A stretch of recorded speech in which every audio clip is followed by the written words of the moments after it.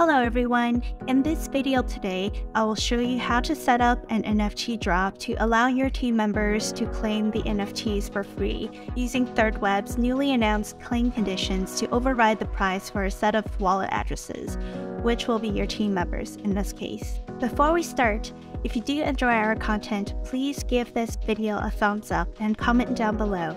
We produce quality content every single week, so make sure you hit the subscribe button and the notification bell to be the first to hear all about free Web3 tutorials and content.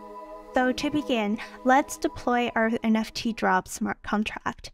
We want to head over to the Explore page in ThirdWeb's dashboard and click on NFT Drop contract. Once we're on this page, click Deploy Now to begin the deployment flow. We can fill out the details including name, image, and description. I am going to pick Moon Jellyfish as my test image. Make sure you have the recipient address as your own wallet address. For the purpose of this video, I am going to choose Goerli as my network. However, you can choose any network you'd like, but for the educational purpose of this video, I will be picking a testnet.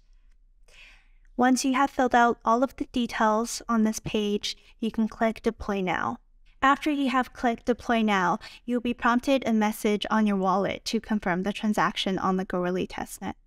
Once you're ready, click Confirm to process the transaction and deploy the contract. Now that you have deployed your contract, you can head over to the NFTs tab to batch upload your NFT collection. You have the option of either downloading the CSV file or the JSON file, which holds the expected structure of the NFT collection to finish your NFT drop.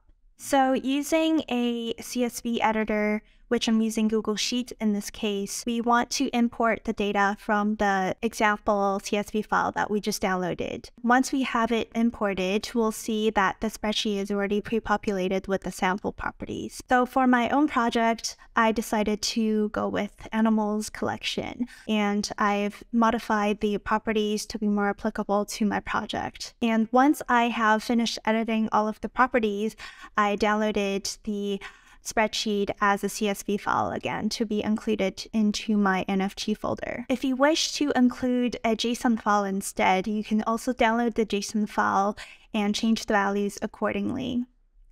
Once you have finished populating your spreadsheets, you can save it and upload it with your NFTs and drag and drop them into the box on the left here. This action will immediately populate the NFTs with their corresponding data. And if everything looks correct, you can click Next to finish the rest of the settings on your NFT drop. Give it a few minutes for it to upload all of your NFT collection, and it will prompt a message for you to process the transaction. Once you have successfully processed the transaction, you will have added properties to your NFT drop. So next up, we want to generate a team member CSV file to override the base claim conditions for a set of wallet addresses. To do so, we want to create claim conditions which allow you to define a set of conditions regarding who, when, and how your users will claim an NFT from your drop. In this video, we'll create a base claim condition where all of the users can claim NFTs for a price and override those conditions for a specific list of wallet addresses so they can claim it for free. So for your team members, they can claim it for 0 ETH.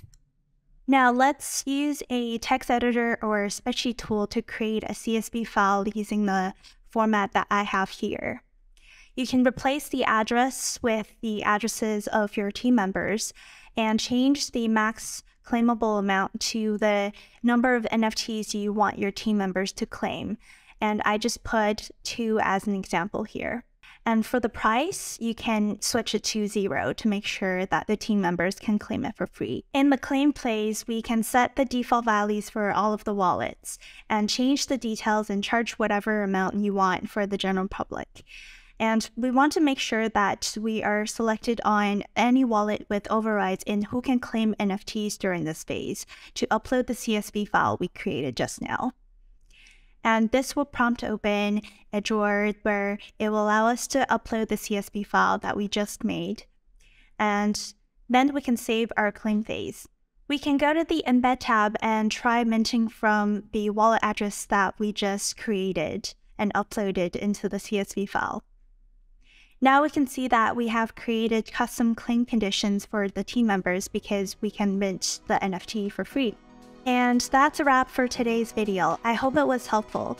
I really look forward to seeing all of your amazing NFT collections. And if you have any questions or comments, and if you haven't already joined our Discord community, the link to join the Discord is down below in the description. And if you haven't subscribed to our channel, we would really appreciate it if you hit the subscribe button and hit the notification bell.